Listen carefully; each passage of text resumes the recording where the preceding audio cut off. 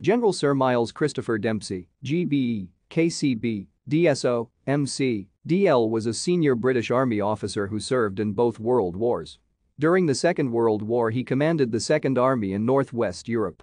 A highly professional and dedicated career soldier who made his reputation in active service, Miles Dempsey was highly thought of by both his subordinates and superiors, most notably Bernard Montgomery, although he remains less well known than Montgomery or subordinates like Brian Horrocks and Richard O'Connor.